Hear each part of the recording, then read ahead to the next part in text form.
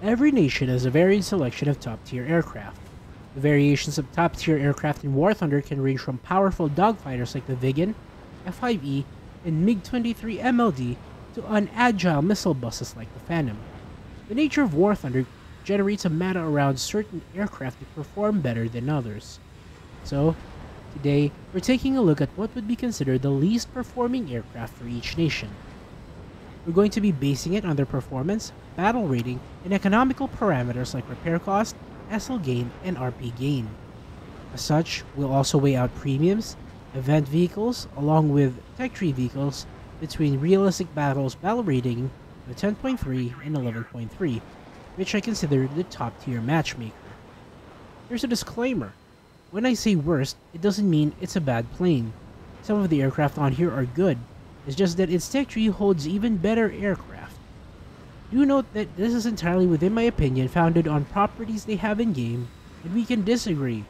And if you think any of the aircraft here is actually better than some of the other aircraft in its tech tree for reasons you came up with on your own, that would be completely fine. And more power to you. The United States has a really rough start with Tier 7 aircraft. If I included 10.0 in the criteria, we'd just be sitting around here arguing whether the F-104A, F-4C, and A-10A late are the worst top tiers for the United States. But since we're starting from 10.3, there is only one answer. It's the F-5A. Available as a reward during export order is an aircraft counterpart to the PT-16T14 mod between the F-5A and an autoloaded Leopard 2K. The choice was basically a no-brainer. The F-5A was, in essence, a direct copy of the F-5C Premium, but without the premium bonuses. Technically speaking, it was a free F-5C for those who didn't want to fly the F-5E at 11.0 for a crazy expensive repair cost. This would also make me consider the F-5A as a worst top-tier vehicle. The stock repair cost for the F-5A is 9,900 Silver Lions. It does everything that the F-5C does, with a higher repair cost and none of the premium bonuses. So I know you're asking, why not the A7D or A7E? Those are subsonic and only have 2 missiles max. Aside from the repair cost, the A7D has a stellar ground attack loadout. In War Thunder, the A7D is the lowest battle rating aircraft to carry AGM-65 Mavericks, tied with the AJ-37. However, the AJ-37 can only carry 2 RB-75s. The A7D can carry 4. Germany has very few top-tier aircraft, but all of them are competitive to a certain degree.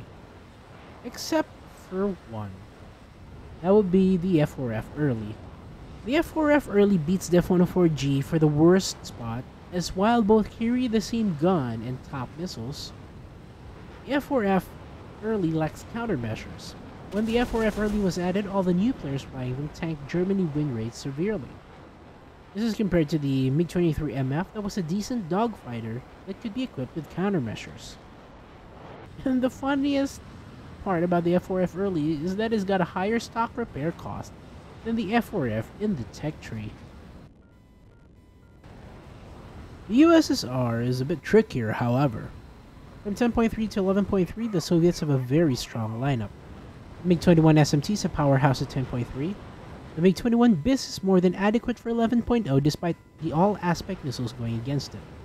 The MiG-23 Sun-27s have either 6 mediocre all-aspect missiles or 2 very good ones. Even the Su-17 M2, which has no countermeasures at 11.0, is a good ground attack platform. However, if you twist my arm, I'd probably say it's the Su-17 M2, as the ground attack platform is outclassed by the MiG-27s in both air-to-air and ground attack capability. They have better avionics and countermeasures at the same battle rate.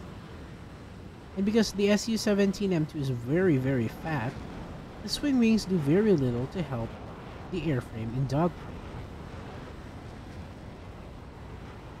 For the British, there are only 3 aircraft that fit the criteria, and 2 of them are basically the same.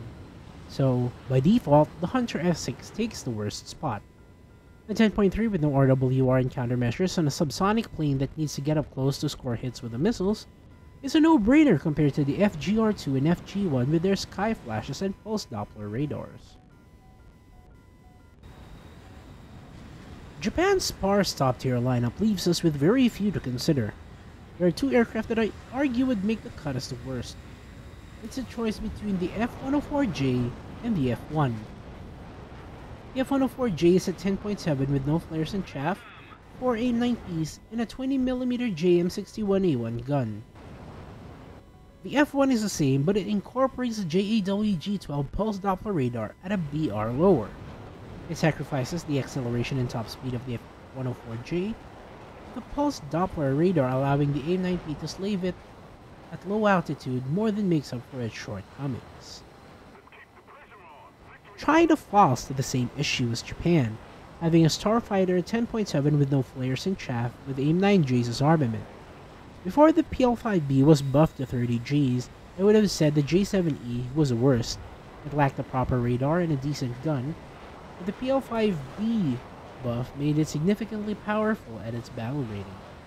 This left the F-104J 10.7 as the most suitable candidate for the worst top tier of China. It used to enjoy a competitive spot when it was first introduced 2 years ago, being one of the few starfighters with AIM-9Js on release.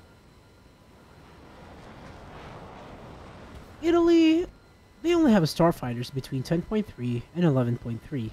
The F-104G with 2 AIM-9Js, the F-104S with 6 AIM-9Js or a 4x2 Sidewinder Sparrow E combination, and the F-104S ASA with a 4 AIM-9L or 2x2 Aspide AIM-9L combination at the expense of its gun. This one is pretty easy, since I would consider the worst being the F-104G. This is one of the aircraft I said could be good aircraft, but is considered worse because everything else is just better.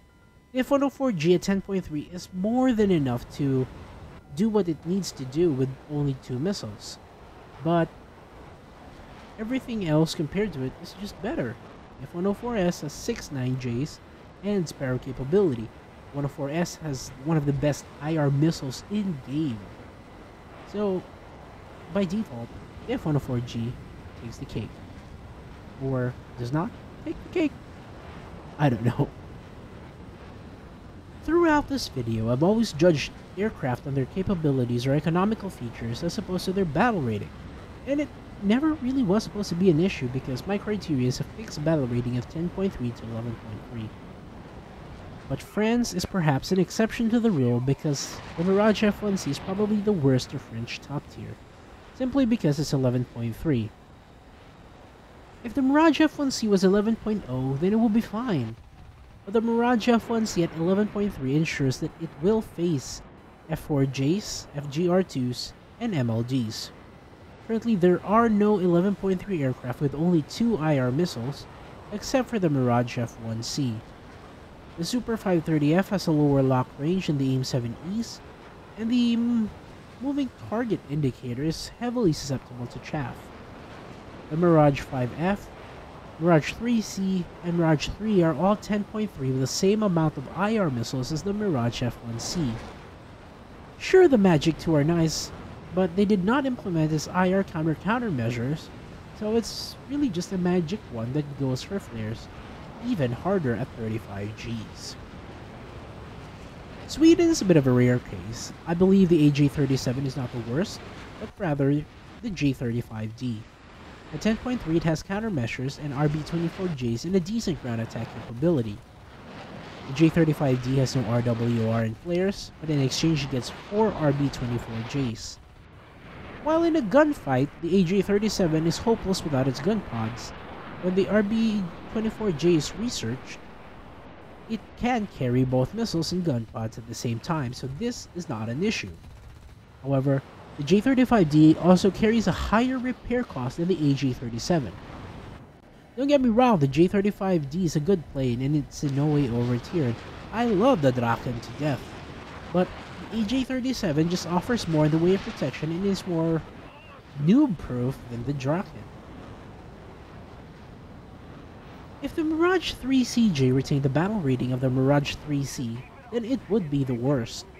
But it's 10.0, so by default, the worst top-tier aircraft for Israel goes to the Nisher, sacrificing 2 missiles and the Magic's at the same 10.3 battle rating, the Niger lags behind compared to the Kafir C7 and the Phantom II. So that's it for the worst aircraft per nation. Of course, there will be disagreement. Hell, even I disagree with Sweden and France as I love both the Draken and the Mirage F1C to death. However, it really is just the conclusion I arrived to when comparing each aircraft with their properties in War Thunder. Sorry the video came out late, I got caught up in some real life stuff. Thanks for watching, and as always, Godspeed.